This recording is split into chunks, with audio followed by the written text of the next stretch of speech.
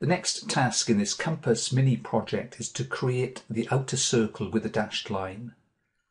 I'll start by hiding some of these grouped objects that I created earlier. I'll select each in turn and then use the keyboard shortcut Control 3 or Command 3 on a Mac.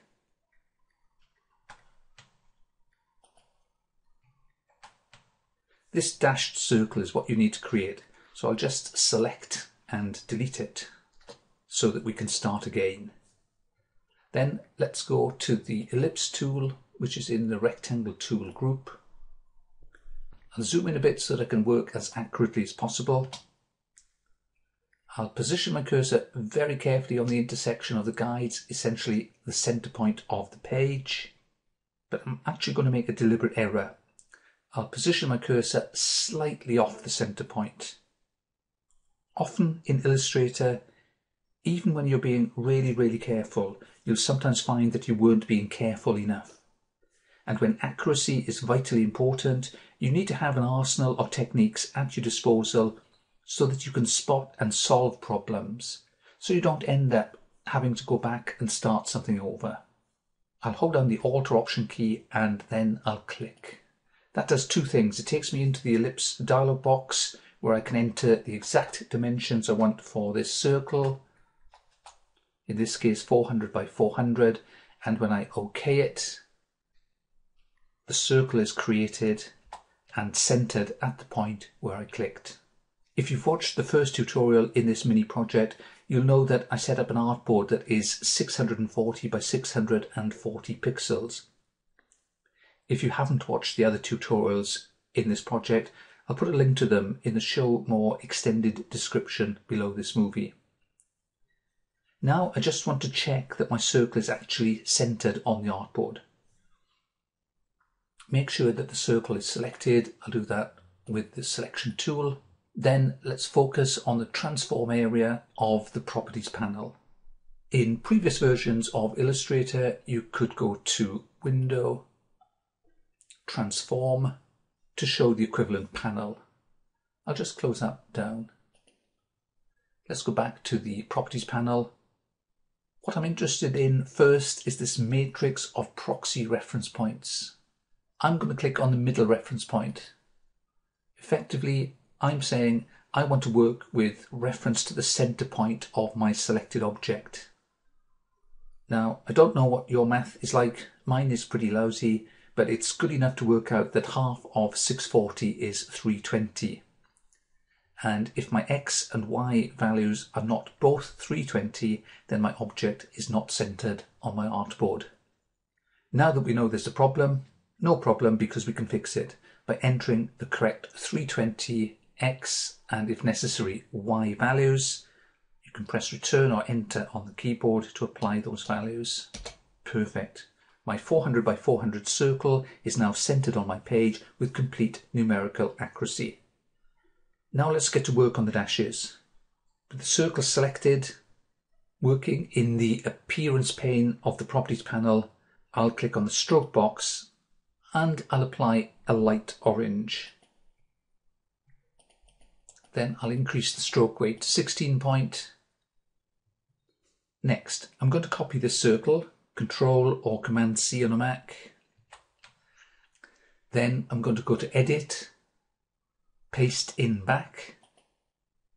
And whilst that backmost copy is still selected, this time I'm going to go to the Layers panel and click the Visibility button for the active object to hide it.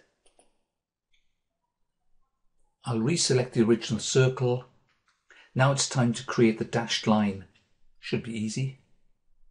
In the Properties panel,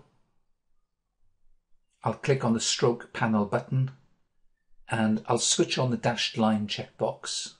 Okay, what I get as a default is a 12-point dash, and because the next gap field has got nothing in it, I'll also get a 12-point gap automatically.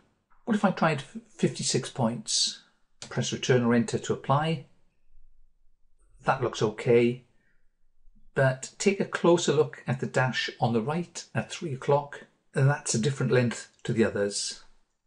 There is an option to the right of the dashed line checkbox that I could use to even out all the dashes and gaps. I'll click it. It's the second one along, so that you can see the result. This is a really useful, quick and easy control in many scenarios, so you need to be aware of it. But it's not what I want to use in this example. I'll click back on the default button to take me back to where it was. What we need to get the result I'm looking for is a bit of mathematical precision. Before I do anything else, I'll change the stroke colour to a darker orange. What I want for this circle is 8 equal dashes and effectively 8 equal gaps. The way to get an exact and accurate result is with a bit of math. I'll go to the Layers panel where I've got a few extra layers set up to help explain what you need to know. The diameter of this circle is 400 pixels. We know that it's the measurement we typed into the ellipse dialog box. Pi, the mathematical concept, is a value of 3.14. We all know this because we studied math in school. Multiply 400 by 3.14 and it comes to 1256, and that's the radius of this circle. Divide 1256 by 16, that's 8 dashes and 8 gaps, and you'll come up with the value 78.5.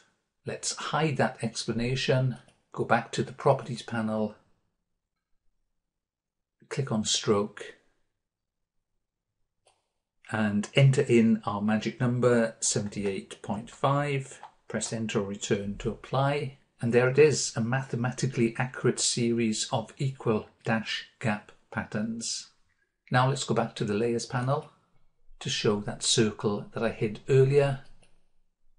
And you can see the result. You now see the perfectly aligned darker circle through the gaps in the top circle. I'll marquee select both using the selection tool, then use Ctrl-G or Command-G on a Mac to group them together. To show all the other elements that I hid earlier, I'll use the keyboard shortcut Ctrl-Alt-3, that's Command-Alt-Option-3 on a Mac.